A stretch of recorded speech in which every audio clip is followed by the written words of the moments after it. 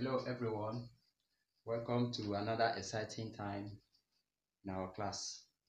What we have here is a diagram showing an object or a body resting on an inclined plane, and now according to the question I said that if the body slides down the plane, what will be its acceleration?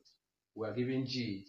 They gave us g as a 10 meter per second square, and looking at the body, you notice that the inclined plane is 30 degree, and the weight of the body, the mass of the body is 10 kg.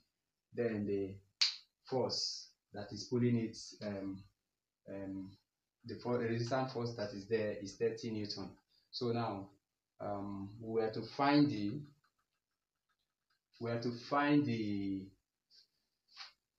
acceleration. To do this, let's go down to business. We know that weight minus F equal to mass times A, which is the acceleration, where this other one stands for the weight and this other is a frictional force. The F is for the frictional force. So now because we have an inclined plane here, because it's an inclined plane, we can also say, because the effect of the defect is on the inclined plane. So based on that, what we have here should be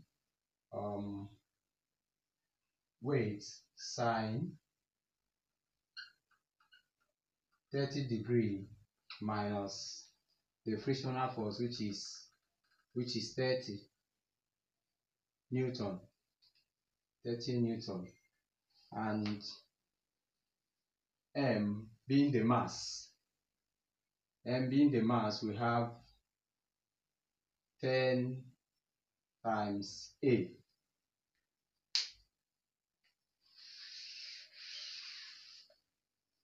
So the weight here is the same thing as 10 times 10, which is the acceleration due to gravity, and then multiply by sine 30 degree.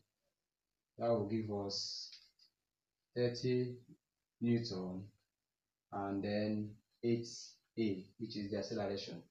So now when we multiply this, we have 100 sine 30 minus 30 equal to, this will give us 100 times half, that is sine 30 will give us 1.5, that is half, minus 30 equal to, so in this case 0.5 multiply 100, we'll have 50 minus 30 equal to 10A. So 50 minus 30 will give us 20 equal to 10A.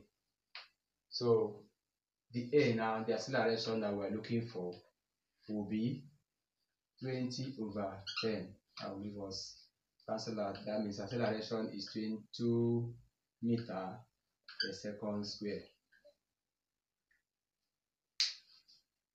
Alright, thank you so much. I'm looking forward to read your comments. Make sure you comment and also like. In fact, if you have not subscribed, make sure you subscribe. Thank you so much.